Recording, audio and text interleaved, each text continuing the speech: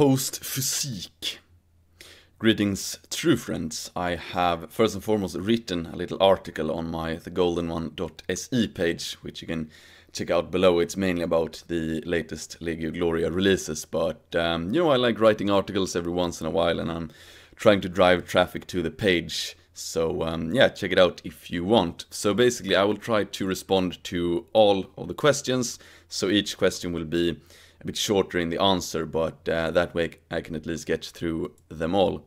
So first and foremost, from Jack: when it comes to genes, do you believe it's better to embrace your genetics to their true potential? For example, a guy with a lanky frame training to be shredded, and a guy with a stockier frame training to be yoked. Yeah, definitely. I mean, it will ultimately be dependent upon your genetics anyway, but the main rules for everyone is to continuously get better at whatever you do. And it also depends on what sort of possibilities you have in terms of training. Perhaps one guy doesn't really have access to a good gym, but he has a good access to a Thai boxing club nearby, and he likes Thai boxing more, and he gets better at Thai boxing than he would from lifting. Yeah, of course, then he can go into the Thai boxing place. Other guys, and this is of course more common, they don't have access to a martial arts club they like, but they have access to a gym. So therefore they go in to progress in the main exercises in the gym. Then some other guy might be, more inclined to do parkour or something like that. A bit lighter guy. He focuses on calisthenics, etc. Then you have, a stockier guy who wants to go into powerlifting or strongman. So I would say you will eventually gravitate towards the thing you get the most results from. But main point of the philosophy of taking the glorious pill is to get better continuously. Then what you get better at is of course up to you, what you like, what you see the most results in. But getting that confidence from continuous improvement, that is what we're about. So I don't necessarily want everyone to look exactly the same way. I just want you to be the best version of yourself you can be, and get that joy, happiness and confidence from the continuous progression. From Chris: when can we expect the launch of Username Nutrition in Germany? Also, have you ever gone hunting, or have you considered getting a hunter's license?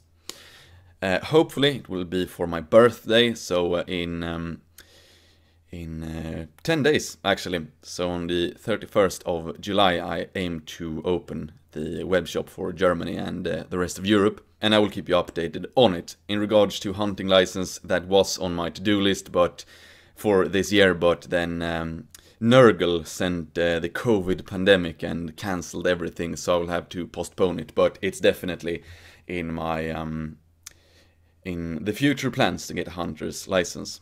From Alex: will you be continuing your history videos? Yes, I will most definitely. I have at least 2 cool enough videos, I suppose. One Viking Age and then one medieval type video incoming. So yeah, they are not, the series is still alive, but as I said before in a recent video, I've had a little period of lower intensity here on YouTube, but more will come, I assure you. Then a question regarding music, which I responded to in a private message as well, but it's in regards to music and how music can help the greater struggle to revive Europe. And of course music is hugely important. Music is a great way to, elaborate on a political message in a more digestible way, so to speak. I write more about this in Dauntless for anyone who's interested, but yes, definitely, the more music on our side, the better. Then from Ron: what's your opinion on creatine? Yeah, it's one of these supplements I recommend to basically everyone who trains martial arts or in the gym. Plenty of evidence behind it, and it's been a popular supplement for decades for a reason, because it works. It's not magic, but it's definitely something I recommend that you should take. I take it myself, just a teaspoon a day. Swallow it directly with some water. I don't use any load up phase, but because it messes up your you need to go to the bathroom quite often. It's not so pleasant. So yeah, just take 1 teaspoon a day, and I use creatine monohydrate because, yeah, most studies behind it. So from my man Joseph: will there be a return to the Legio Celtica shirt? And when did you get the idea to start Legio Gloria? An origin story or something is what I would find interesting. Yeah, so basically, first and foremost, yes, the Legio Celtica will be back. I don't know on what sort of garment, but we have a cool design for it at least. So that will be incoming sometime during the autumn. In regards to the origin story, I've always had an interest in style, aesthetics, and also clothing, and it was a quite natural step for me to take to create a clothing brand, because ultimately I'm quite picky when it comes to most things: supplements, food, clothing, what I wear. So if I can determine that myself, so I don't need to, have some thing made in China by a slave laborer or something. Of course, I want to take the opportunity to be the captain of my own ship, provide good clothes for myself and then to all supporters as well. So it was always in the pipeline ever since, a long time ago. So it was always in the back of my mind to someday do it. Then an opportunity presented itself, and I took it from there. So and it's been a hell of a journey, a glorious journey indeed. Come quite far, I'd say, and we have good launches still to come. So good times, and again, thank you to everyone who has purchased anything. It allows me to continue to develop things, making it bigger and better.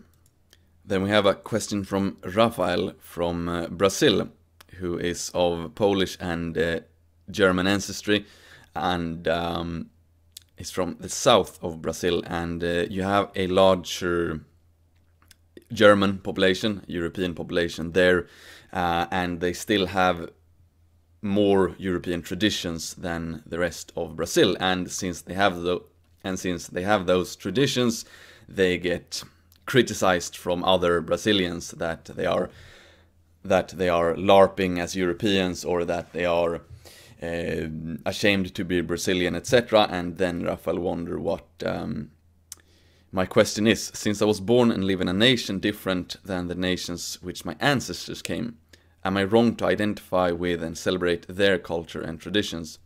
If I was from Polish and German descent, or I'd come to Brazil later than the original settlers, I probably too would celebrate more the German ancestry, the German traditions, Oktoberfest, everything like that.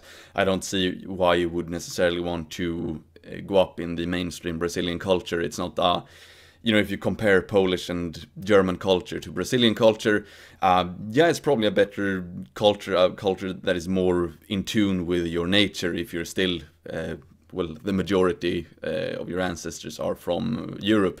So I don't think there is anything wrong with it. And ultimately, if you can choose between two cultures, choose the one that is A, more congruent with your soul, and B, the one you like more, the one you feel more comfortable with.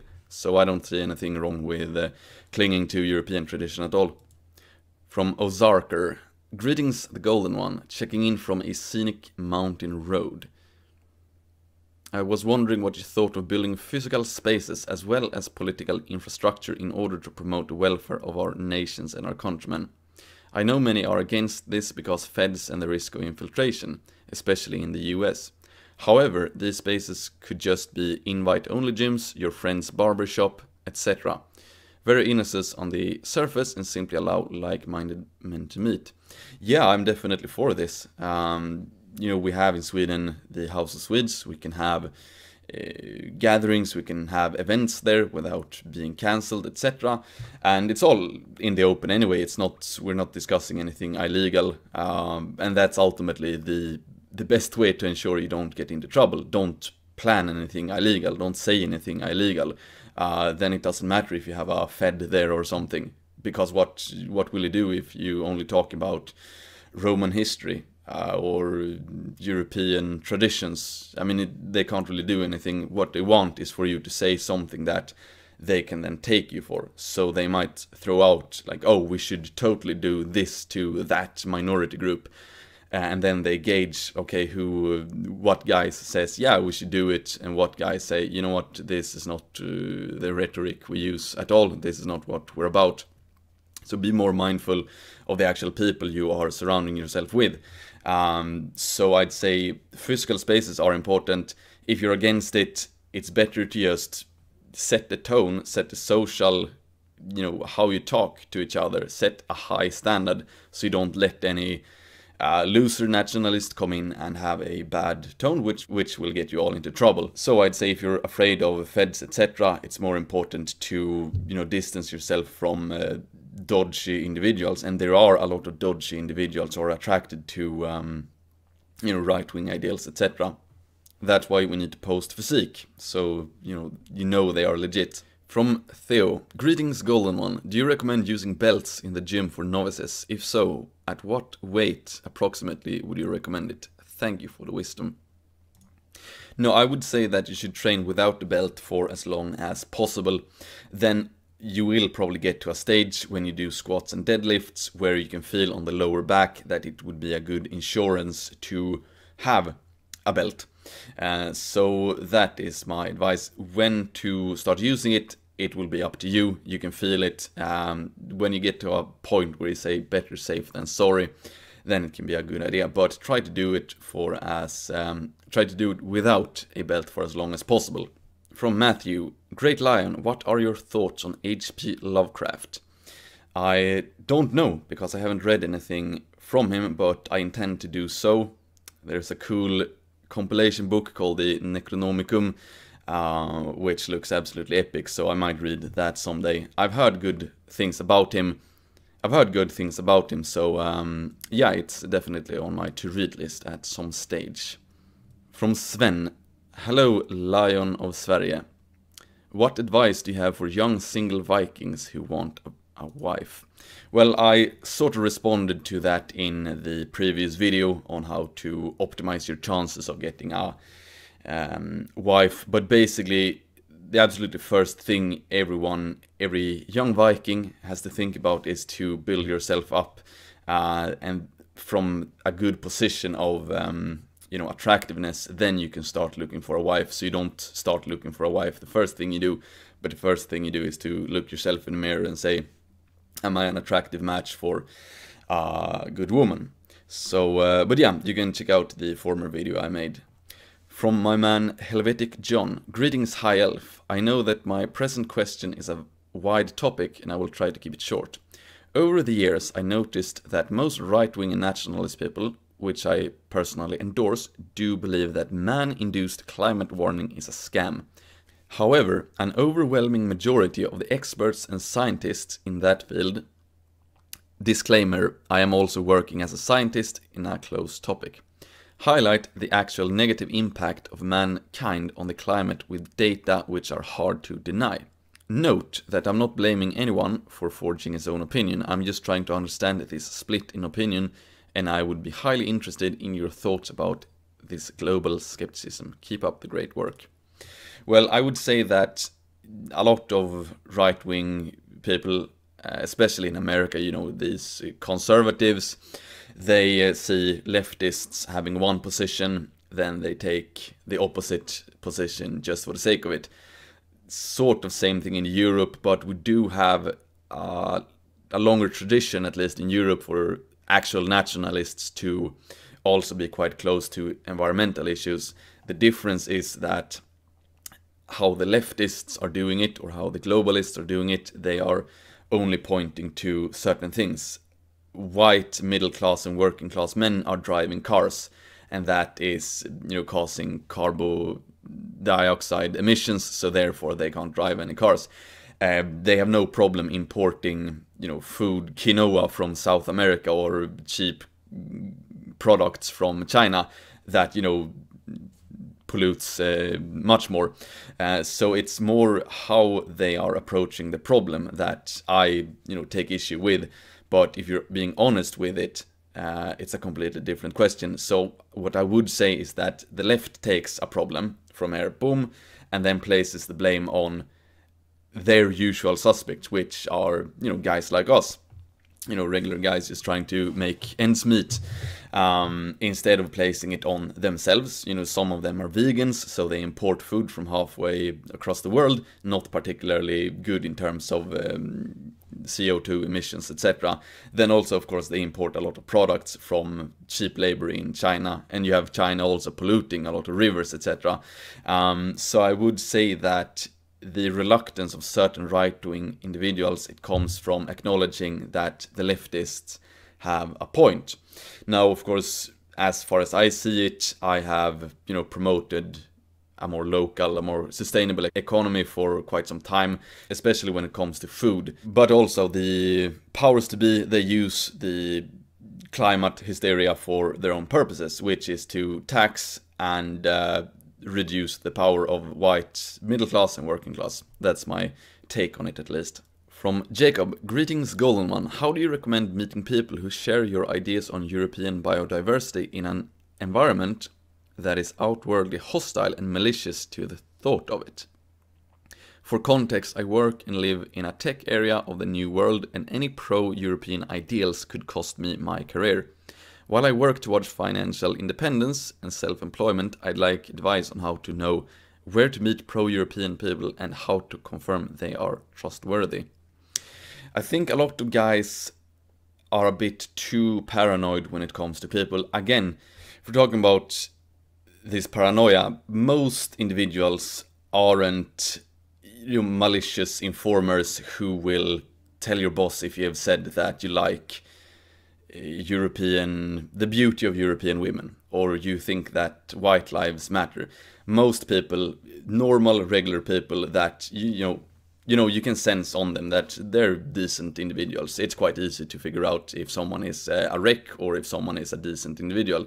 Yeah, they won't inform on you to the authorities, or they won't inform on you to your boss, etc.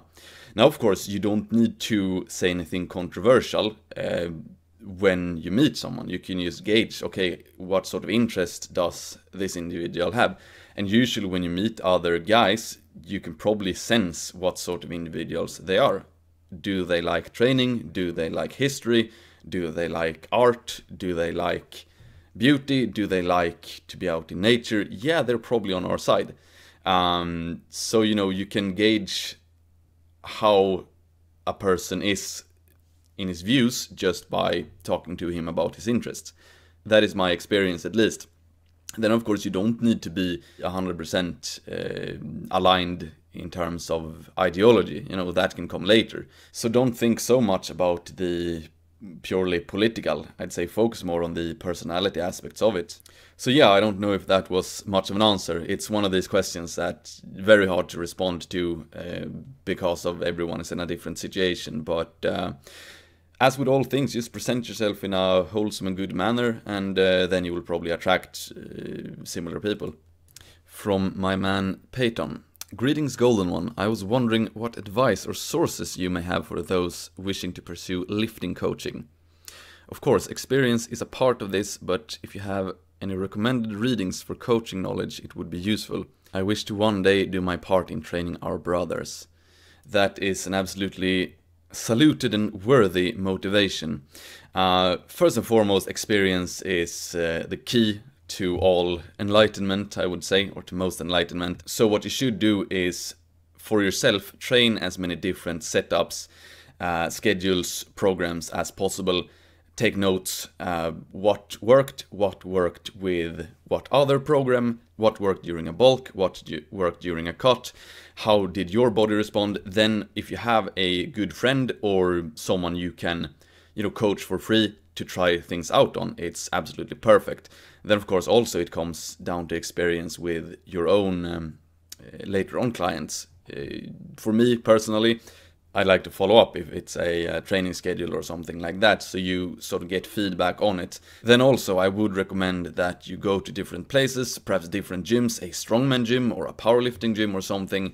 Get some pointers from the people there. Even if you know that you have the basics all set for yourself, it never hurts to get some insights in how they explain things, because then you might say, okay, this made me really understand how to properly set up a squat position, so therefore I can teach my own clients this.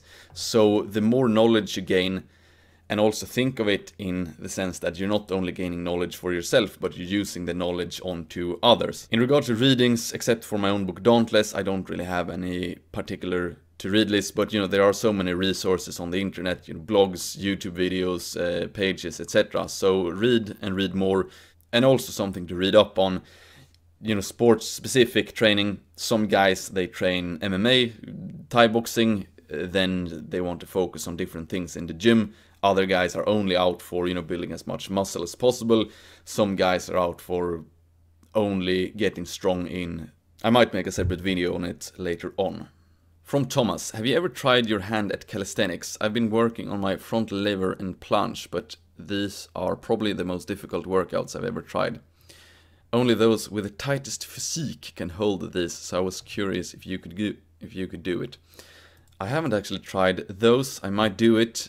Thanks for reminding me, and I will post it to Instagram or to a Games Kitchen video or something. But I've done plenty of chins and dips over the years at least, because they're so accessible.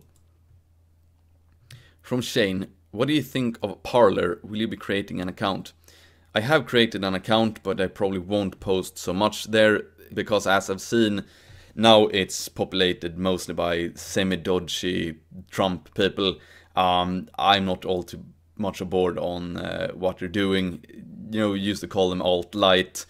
Not the most trustworthy of individuals, so I don't think I'll be posting much there. But who knows? Hopefully it will be a good platform anyway. From my man Paul Clark, other than myself, naturally, who is your favorite historical Anglo and why? Yes, indeed.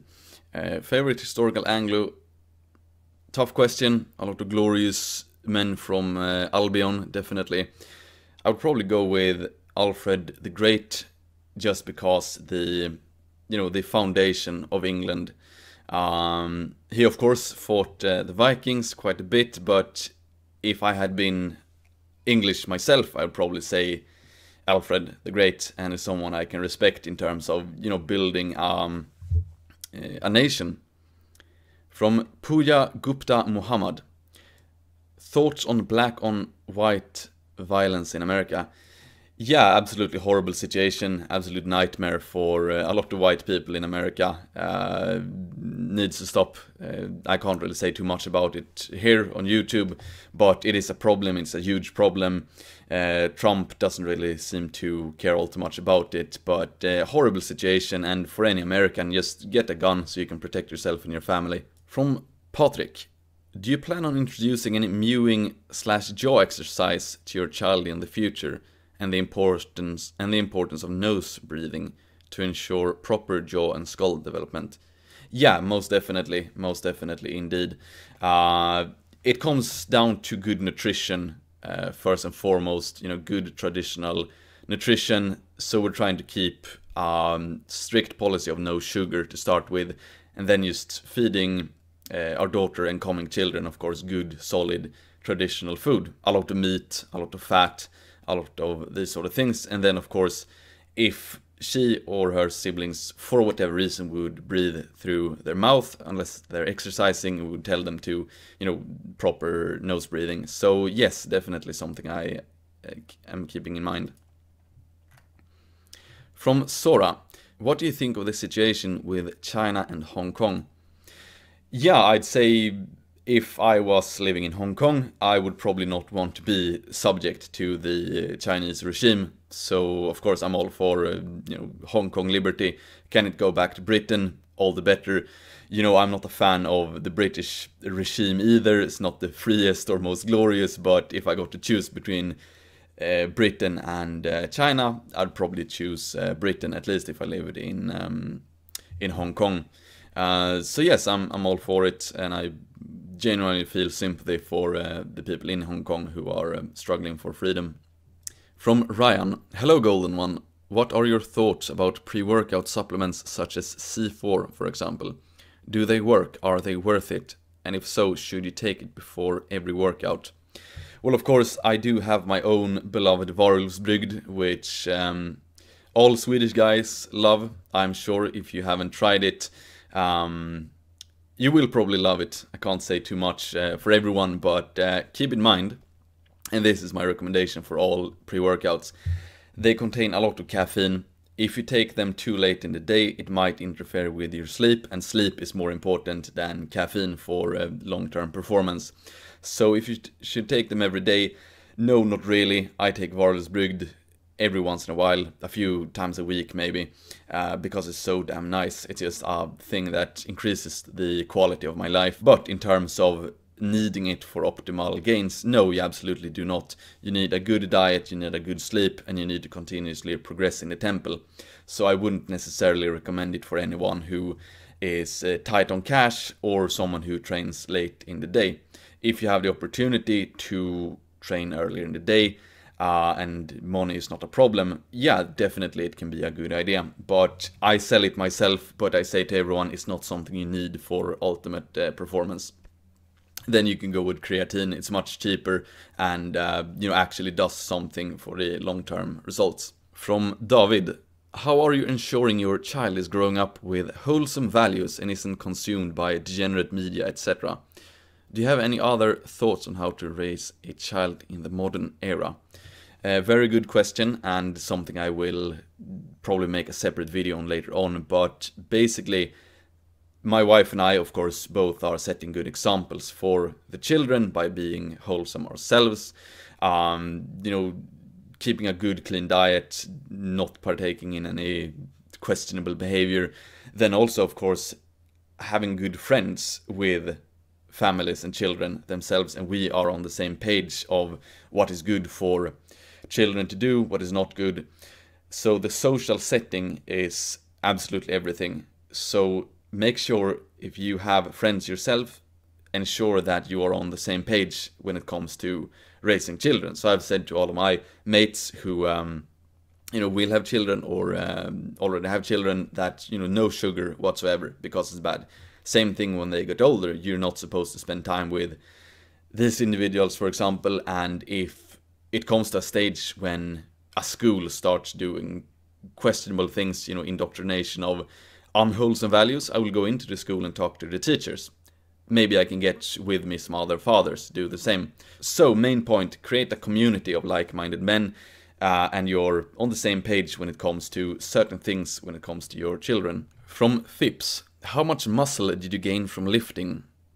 I don't exactly know, but maybe 15 kilos or something like that. From my man Eshano: do you think somatotypes are real? Mesomorph, ectomorph, endomorph, and if so, which one do you think you are? They are real to a certain extent, but it's not something I think anyone should dwell upon. You have lanky guys, you have stocky guys, you have athletic guys, and everything in between. I don't think it's useful to identify as anything, because the rules of lifting and diet is the same anyway. You need to get your bench press up, you need to get your military press up, you need to get stronger in your deadlift, you need to eat enough to ensure progression. So it doesn't really matter what sort of somatotype you are. The rules of lifting and gaining muscle are the same anyway, whomever you are. From Gregor: there is low reps for strength and higher reps for hypertrophy, at least for most people. In what rep range do you train for mass gain? For myself and for clients, and as I write in Dauntless as well, you should do both. You should train both in the lower rep range and in the higher. So I usually split. So I have one day for clients. This is one day is heavier, so bench press 4 repetitions, 4 sets. Then the other day bench press 4 sets of 10 repetitions, for example. So you work the progression in both ends of the rep range. So I would say for optimal muscle mass, for a natural at least, you should train both in the lower and the higher rep range. From Spencer: how active are you in a given day, and what do you eat to maintain a body with such legality? So at the moment I am training for maybe 45 minutes, then I go for a power walk in the forest, listening to some podcasts. I'm trying to train quite hard now, not only for aesthetics, but also for the highest and greatest purpose, which I will elaborate on later on. But I'm trying to optimize my health as much as possible, both in terms of training and in terms of nutrition. In regards to the nutrition, it is, I will make some sort of more full day of eating videos for the Physique Manufactorum, so it's easier to show than to tell, so stay tuned for that. Then from David again, what supplements do you use? Creatine, magnesium, zinc, etc. I will make a separate video on this later on. Zinc, magnesium every once in a while, creatine every day of course, fish oil and vitamin D depending on the weather. Now of course it's summer, so I don't take vitamin D. Then I've also experimented a bit with glycine, which is some good stuff. Amino acids also before training, but I'll make a separate video on it later on. From Dylan, thoughts on animal stacks? I've heard from many that it's a sort of legal steroid and was curious if you have ever used them, and if so, how well did they work? I have no idea about it, so I can't really comment. I will have to read up on it. It's not something I've ever used, so I don't know. Moving on to Subscribestar. From Boom, Golden One, as someone who treasures tradition, what is your opinion about the revival of the beautiful traditional Latin Mass that is happening in Poland, Italy, Slovakia, France, US, etc.? Again, I have to betray my ignorance. I have never attended one, so I can't really say all too much about it, but if it's beautiful and if it inspires greatness, I suppose it's a good thing, but yeah, I can't really say too much. From Greg, how has the Free Sweden project been getting on during the COVID-19?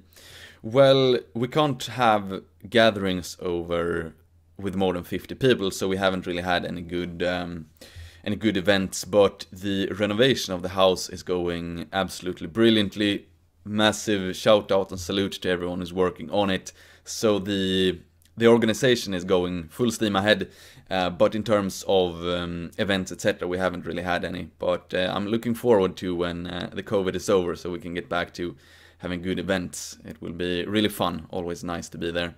From Alexander, greetings. As a young man still figuring out my career, what is your take on what is a good option to keep oneself economically afloat, either long-term or short-term? Is entrepreneurship working for a company or freelance? Any options you recommend? Too hard to say. It depends on where you are in life. It depends on if you have any special quality that might, lend itself well to being your own man. But otherwise, I would say for a younger guy, it might be good to get an employment and then you have a side hustle, or use the time you are not working for someone else to develop something that you might turn into a career yourself. But staying afloat, you of course need maybe some sort of employment at first while you develop your side business. From the Dacian, what did you do after the army? I went straight into university, actually. So army ended in December, and in January I started my first course. Final question from my man Bryce. I'm having a son in a couple of months. Any tips for couples on remaining patient with each other? First and foremost, massive congratulations. Highly joyous to hear. In regards to advice on staying patient, as long as you know that it will be a trying period, and if you actively think of staying more patient, especially if you have a poor sleep, you tend to be a bit more on edge, etc. But if you practice some stoicism and actively tell yourself that, no, it's extra important that I'm extra patient with my wife, because she has probably slept even poorer than I have, and it's not easy for her because she will probably be a lot more stressed than you are, because you know how women are, and you try to be extra supportive, and keeping those things in mind will probably make it easier for you to be a bit more helpful, a bit more patient as well. So practice some stoicism, and I'm sure all will turn out well. So those were all the questions. I hope they were good answers. In retrospect, I probably should have just picked a few questions and given more precise answers, but I hope it was a good video anyway. So thank you for your support and thank you for watching. XXO. Boom!